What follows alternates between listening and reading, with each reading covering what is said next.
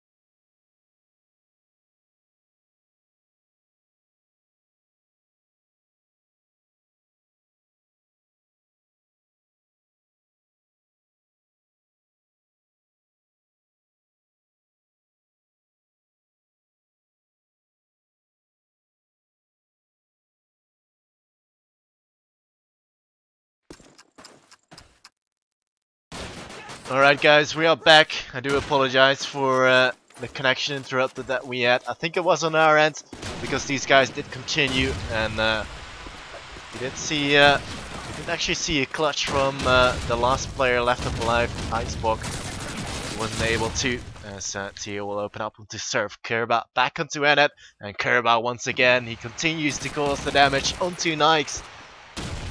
Tio and Blur, your last two men left standing. Blur goes down to BenQ's no scope. Tio in a 1-on-4. He's got himself the shotgun. His bumping plan on B. Gonna look to rush through the smoke, but you know that's not a wise decision. Icebook will clearly shut him down. 2-1. Yep, and so far so good. I actually see the other stream timing out as well, so there's some slight issues with the connection, but right now baws picking up the first frag. It was Enit, no, it was actually Blur picking up a grenade frag and an MP44 frag, and now this B bomb site is crowded with baws players. Diamond need to rethink their strategy. They need to rethink their approach on this. They're gonna go for picks on B, or just go all the way over to A. But the problem with going to A is that also their players are of baws ready and waiting in that side. Blur with his 4th frag of the round. He's on the George Foreman. He's on for the ace, and all in the hands of BenQ. BenQ is all the way over at A. Let's take it out from Mouser. Nice little spot there for Mouser, and take him down conveniently. Sick round there for Blur. 4 frags. Yeah, I'm quite impressed how baws actually managed to play the German side. I mean, they're still even, which is a good sign for them. So it is the 3rd map, so it is go big or go home for either of the teams.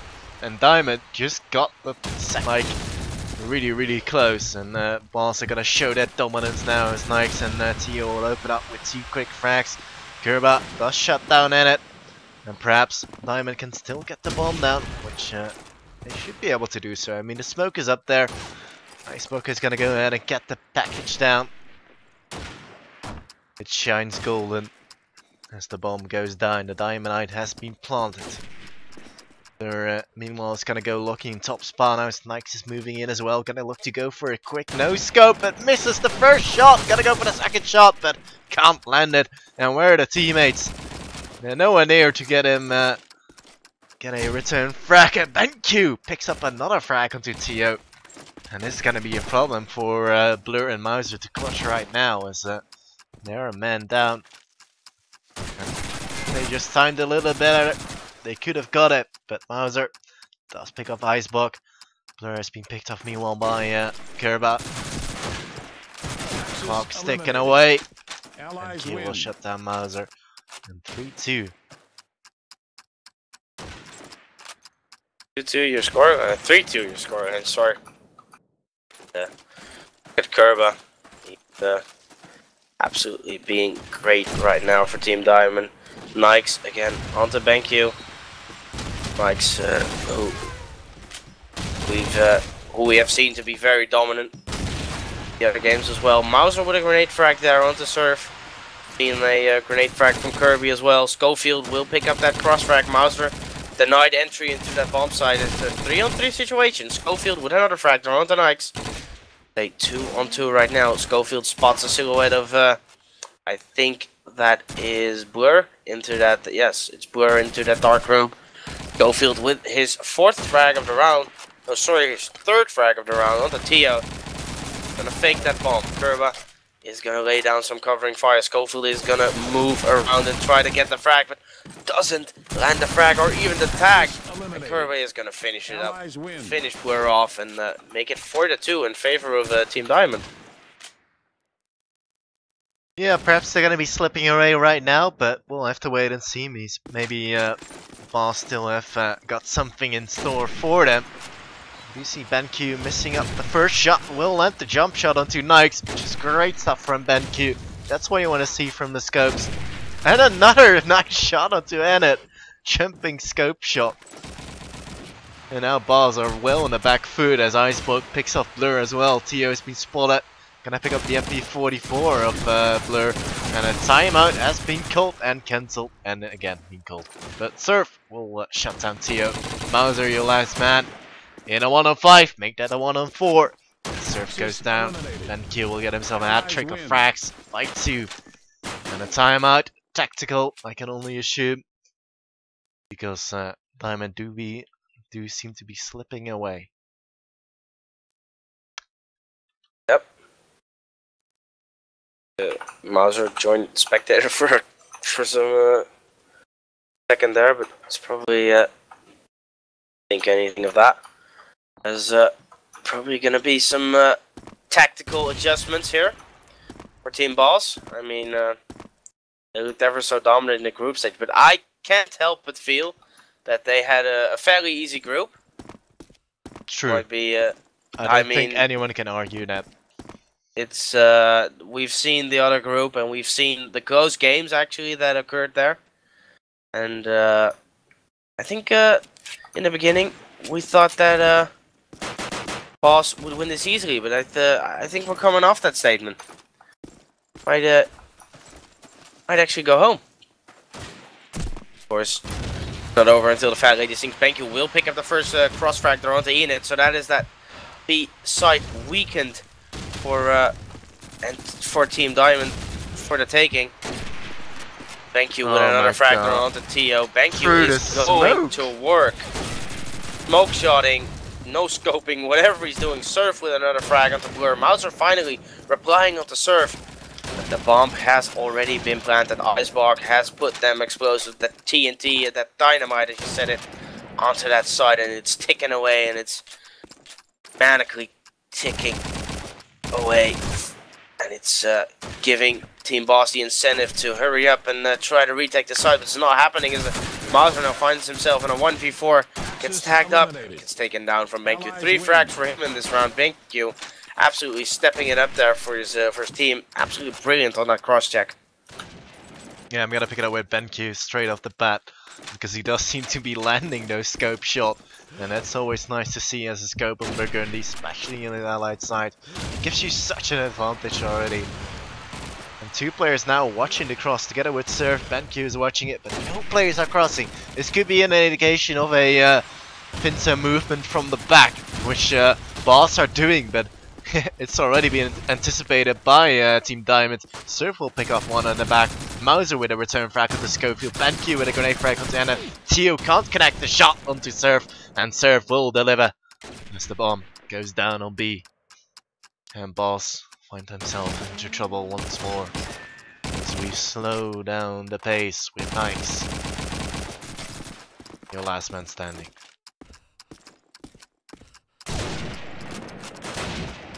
Gonna go down any minutes by Benku. 7-2. And really, Diamond are looking very strong this half. Yep, and very strong indeed. 7-2 already, and Baws need to find something. Well, Nikes finds Kerber there. Up the early frag. Enid, only tagging up Benku there. It's unlucky for him. It's actually a half smoke shot as well. Nikes with another grenade frag there onto Icebark, making it a 5v3 right now in favor of Baws. Will this be the round to get them back with a fighting chance? Enid with a full smoke shot there onto Schofield, who was crossing into B. I don't know if you caught that, but that was a brilliant shot there from Enid. Benku coming in the back though, picking up the first frag, almost picking up the second, but gets taken down from Tio's shotgun. It's now a 1-on-4. Surf, I have to say, I can't help but mention it, that he's done it before. But it's a very hard position to be in right now. Let's see. Let's get on the point of view of Surf. No, it's not going to happen. Mouser will take him down as he tries to run back towards the APC. And that is a round for Baws on the board. So maybe they can come back into this. Right now, Team Dominant, I even called them. Team Diamond are looking ever so dominant. I can't help but feel though that Diamond are already in a fantastic spot. There's just 2 more rounds left to play, and if Diamond can pick up 1 more round, they're already looking good. Yep. Especially with Benku, if he can hit some more shots, it will be their round. But this time, No one peeking. He did spot a player, but he won't get it. As Boss electing this time, once again, not to cross towards B, which could be problematic. As they're not aggressive on the flanks as well. Which will allow for a nice and easy plant for Diamond. The bomb's gonna go down now, right now by Surf. First gonna dodge the nade though. Which is a very good thing to do, but Nikes is in the back picking off Surf! And what on earth are these Diamond players doing? They're just allowing Nikes to get in that position. With BenQ getting himself the return frag into Ennet, but Nikes is still there and he's gonna be a nuisance. This time, I don't see anyone. Mauser picks up BenQ. Schofield on the blur. Into Schofield. So, Diamond are sort of on the back foot, but they have got themselves the bomb planted. So, all three players from Boss are going to be stacking up on the half truck. Icebox is going to be your man to watch with the shotgun behind the wall. He can do a lot of damage. He has got the potential to do so, but his teammate goes down. Mauser makes a team kill to Nikes, and it's a 1-on-1 now. Icebox goes big, picks up 2 quick frags, 8-3 he'll score, and one more round for Diamond. If they will take it 9-3, then I do feel Diamond are gonna be the finalist. Sorry, I can't help but facepalm there. Like, they were in the brilliant position there, they clutched that round. Wow, and then that team kill happened. I mean, at a situation like that, that has to be frustrating. That has to be demotivating even to, but Boss are not showing any signs of that as they pick up the first frag. If it was a headshot, yes, it was a headshot from Nikes onto BenQ there. The bomb is still gonna go down on B. Is it gonna be grenaded? No, it is not. Gets tagged. Oh, he actually gets killed eventually. Double nades there from Baws, and Mauser will finish at the job that Tio actually started. So right now 5v3. Schofield will take down Nike. So that's a 4-on-3 right now as a Surf. Here's a player towards that mid guardian. He's gonna rattle off some shots. He's not gonna connect with the frag as Blur comes out on top of that one. And it's now a 4-on-2. Curva and Schofield have made that a 4v1 as Zenit disposes of Schofield with a shot to the head with his car. And it is now a 4-on-1. Curva is in that way. Haven. Are they gonna check this? No, they're not, but he blows his load too early. As he will get finished off, and that is 8-4, but still a very, very strong American side there from Team Diamond. I mean, if Curva, for instance, would have just waited and killed the diffuser, you might have a chance. I think you just picked it just a little bit too early. I think you should have just risked it. Just take the risk and wait for them to defuse. Yep, that's what I would have done. But then again, maybe they would have cheated. Yeah, no, you but never know. It's better to take that risk than to show yourself, because you're never gonna kill 4 people with 1 clip. It's just not happening. Nope, I agree with you. Anyway, Boss on the attacking side, Diamond on the defense. 8-4 is score for Diamond, and I don't know, perhaps Boss will be able to pull it off, but we'll have to wait and see. I mean, it's gonna be a tough situation. We could even see in overtime, since these teams do stack up quite well against each other. And Ennet, oh, I thought for a second he picked up the bar, but he didn't. Gonna be looking to find Nikes here. He was watching across. I think he already missed the first shot, so he was just doing some quick shots through his smoke. Mauser will pick himself the first track of the curve. Blur onto Icebox. And this is looking like a great round as Blur will get himself another frag to serve. Nikes going for that no scope. The players rushing Schofield. Picking up Nikes. Now, bomb's gonna go down on B, uncontested of course, because these Diamond players are nowhere near in a position as Mauser will shut down BenQ. Teal with the last frag of the round, 8-5, and that's a convincing start for Bowls. Yes, it is indeed, and a very good round from them. Once again, Blur coming up really strong there. 2 quick M1 frags, and right now, very good I have to say, look, my personal feelings, that it's looking very good for Boss. I mean, they look very strong, but as I said, that Tio gets taken down from BenQ's scope, and that bomb is actually gonna go down. No nades to contest that bomb plan. It's lucky there that the Mauser has dropped the MP44 of Kerber, though, but it is winnable. I mean, happened before. Blur is gonna hide at the hay van, or whatever you want to call it, the wheelbarrow. Nikes, Blur, and Enid have to fend off all these players. Enid will pick up the first. Icebox will then reply. BenQ with headshot on the Blur. That's a brilliant shot there, and Surf will mop up the remaining frag. Easy defuse again coming in for Team Diamond. Really good team play from the guys from Team Diamond, and that's gonna be 9-5. Explosives diffused. Diamond are running away with it. Yeah, I mean, they do seem to be pretty strong as well, but then again, Boss did had a good first round as well. Perhaps they're gonna show it now. As they're gonna go for a B push once more. Nikes will open up onto BenQ. That's a scope down, early doors. Blur being picked off, grenaded down by Kerba. And it will pick up the pieces, but a player from Diamond has already crossed towards B. So perhaps they don't want to risk it just yet to go to B. So maybe we're gonna see a rotation, but saying that those servers already in the back and will pick off Mauser. So there's no other choice right now but to just go for B and commit to that side. Schofield will be lying in wait as Surf goes down, courtesy of Nikes. Tio is gonna go looking with his shotgun. Action gun. Try and find a hole. Will find onto Schofield. That's a brilliant shot from Tio. Spoke meanwhile in the back. So Tio goes down. Icebox with a lovely easy frag into Annette. And Nikes now your last man. In a 1-on-2.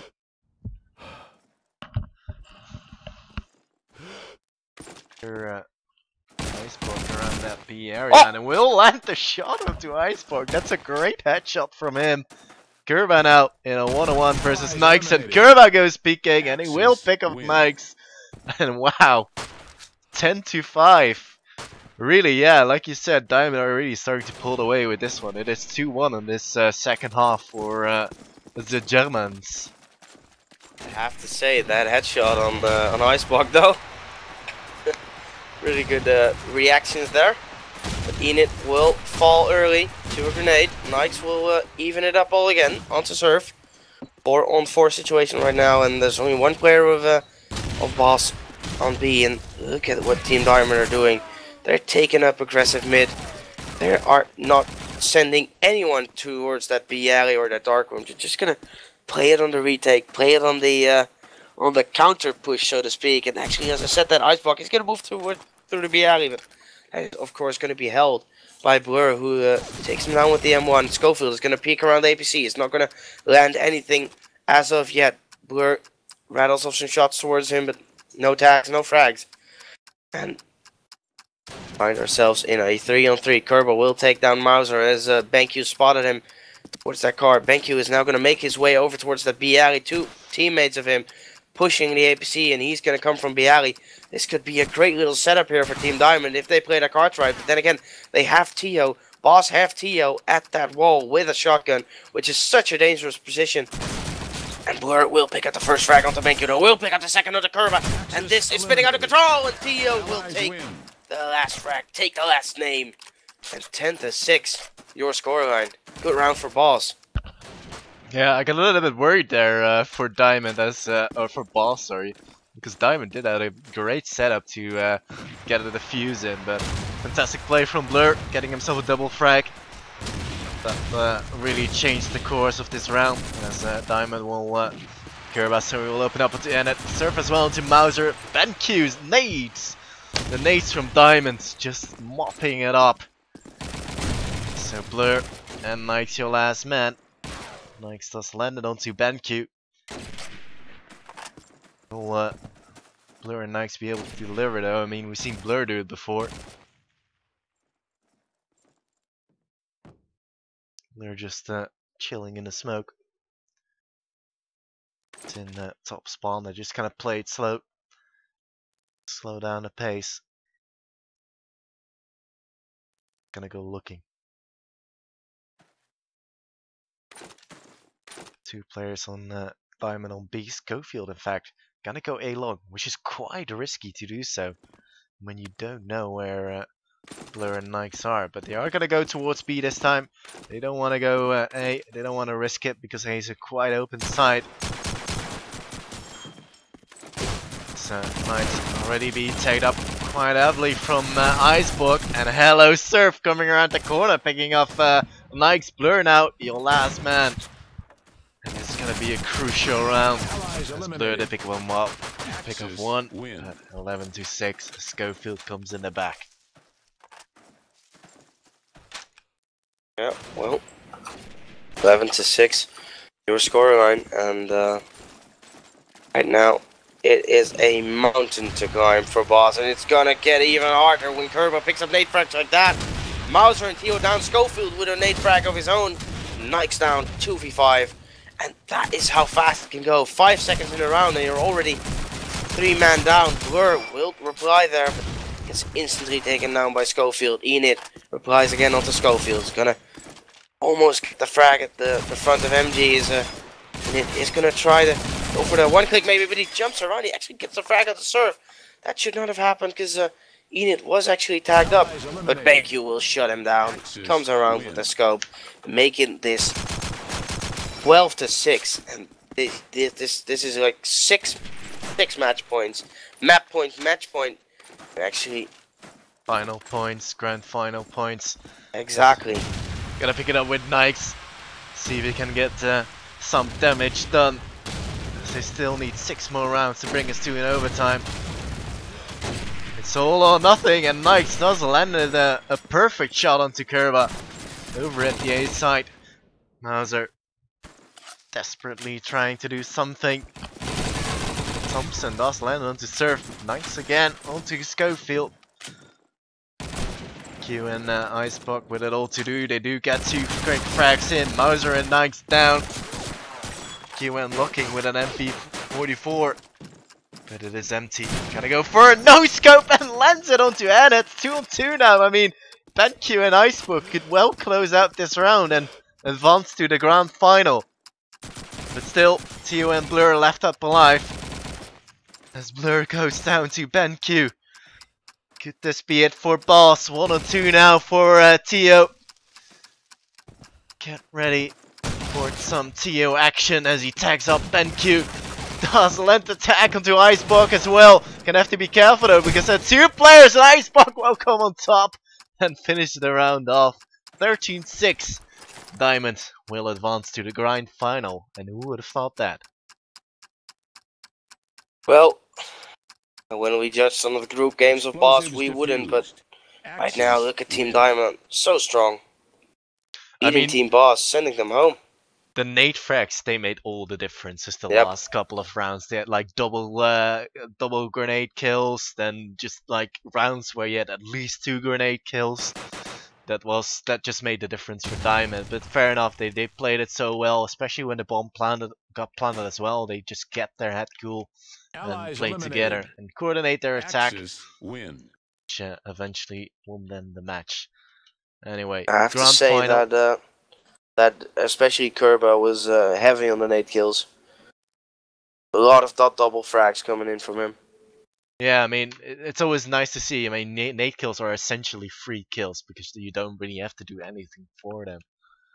You know what I mean? You don't have to put yourself into dangerous positions. You just have to throw your nade and get a kill. Yep. Anyway, we're gonna be jumping into the grand final in just a moment's time. I can only imagine Diamond just want to have a quick break after 3 maps and 4 overtimes in 1 map. So do bear with them as well. And we'll be back quite soon. I think it's gonna be around 20 to 30 minutes. I'm not too sure.